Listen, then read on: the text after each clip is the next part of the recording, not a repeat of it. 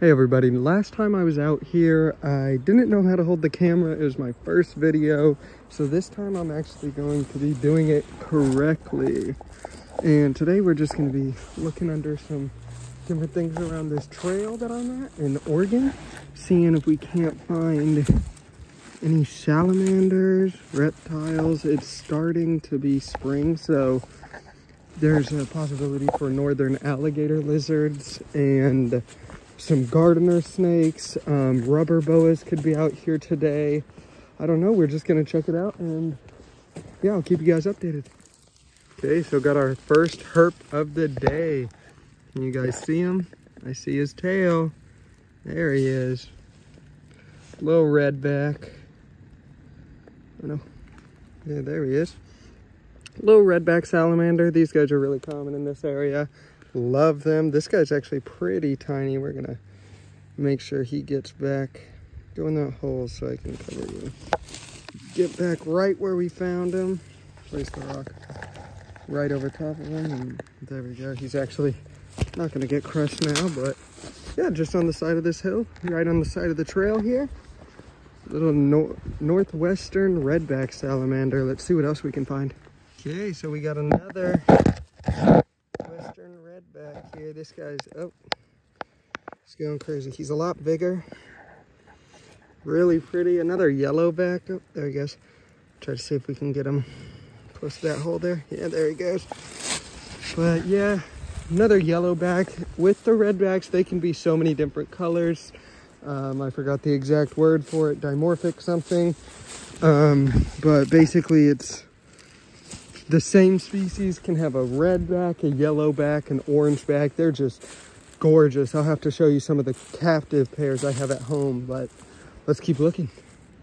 All right, so really haven't been finding much like different species, but right here, let's see if you guys see them. Whoa. Here's a really pretty redback. He has a really orange back here. Yeah, that guy's really pretty, actually. Almost a speckling to his body.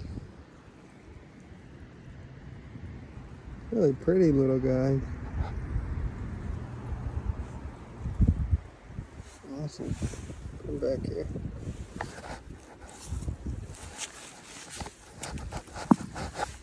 He's really beautiful.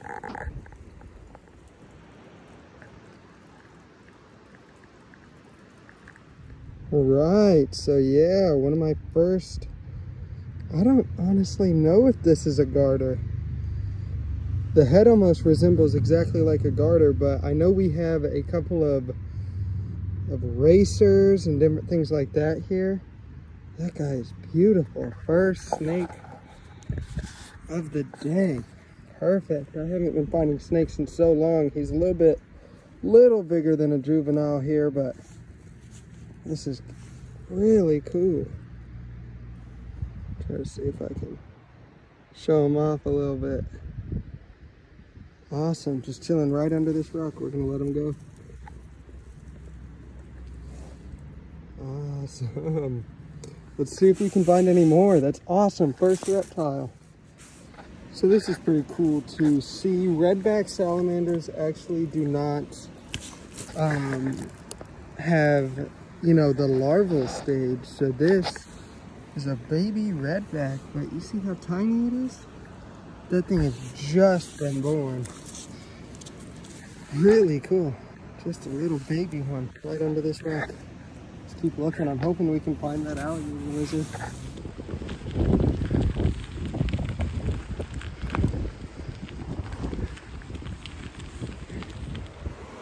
So here, I believe this is a baby duns. That is really cool to see right under this rock. So I've seen 3 salamanders, from that one with the adult duns under it. This one here that I need to put back had a redback that actually ran away from me. He had a really pretty back. And now I found this little baby duns. Really cool to kind of see all the different life stages. Let's see what else we can find. I'm hoping to see some Escentinas out here today. That'd be awesome. Okay, here we go. So this is a very, oh, he's getting away. This is a very beautiful redback salamander. Those are the guys that I really like to see. Oh, come on, buddy. Yeah, he has almost a really orangey back. Just set that gently right over top where it was. And yeah, I flipped this log also. More of these cyanide creating monsters. They don't actually pose a threat to us. It's only the things that eat them. So as long as you're not going around eating them, you'll be all good. All right. Since I've been having such good luck, let's just keep it rolling. Nothing under there. Ooh, that's a good stick.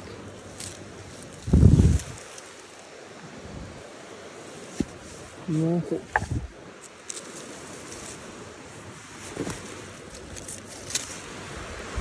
Yeah. Oh. Get caught.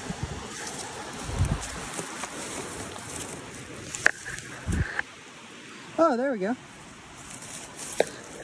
So right here, it looks to be another dun salamander. Oh. Come on, buddy. He really does not want to be seen. Maybe he got away. Well, we saw it on camera.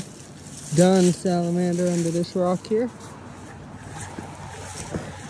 Pretty awesome. Let's keep looking. That there's pretty neat. So this is a giant millipede. I'm not really sure what the whole name for them are, but I find them a lot in this area. They spit that shit on you. I'm pretty sure that's not good for you either. Ew. I'm pretty sure that's also kind of like the other millipedes in this area, but it's a cool find.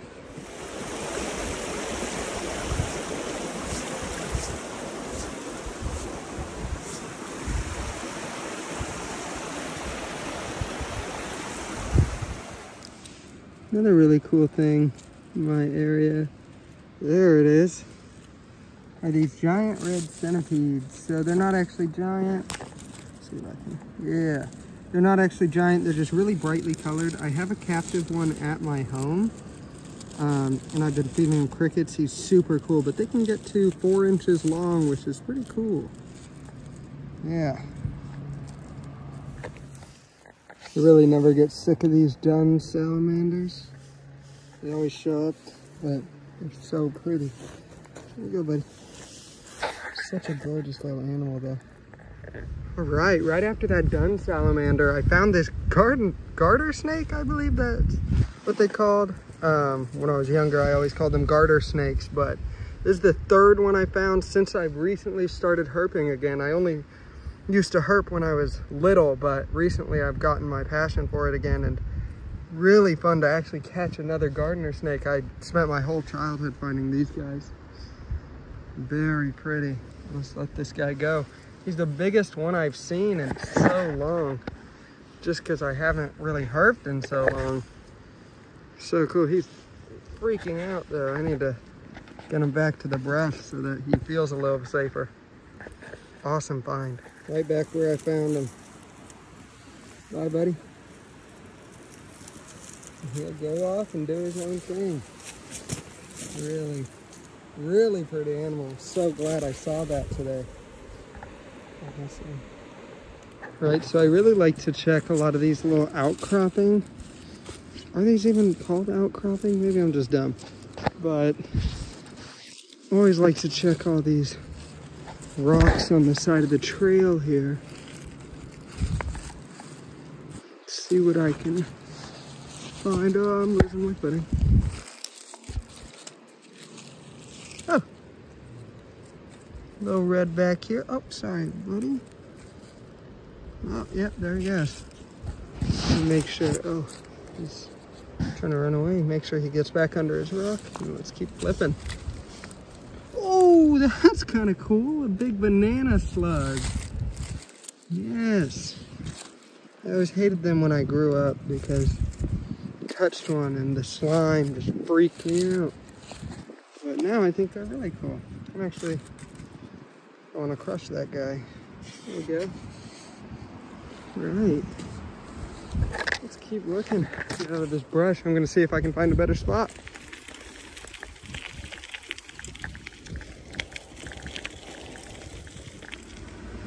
Okay, so that's going to be everything for our herping video, but one last thing I just wanted to show you guys. While I was out, I didn't film it because I didn't know if anyone would really see if this guy was interesting, but caught this guy. It's a water scavenging beetle. Really cool. It's large, which is why I decided to pick him up. I'm going to be putting him in one of these tanks. I really like the look of him. I think he's going to be really cool, so I might make him his own jar that's maybe a gallon or so that's, you know, enough for this guy, but I need to do more about their care requirements first. Could be putting him in here, but I just don't want him to eat any of my tadpoles or anything. I need to see how predatory he actually is first. Yeah.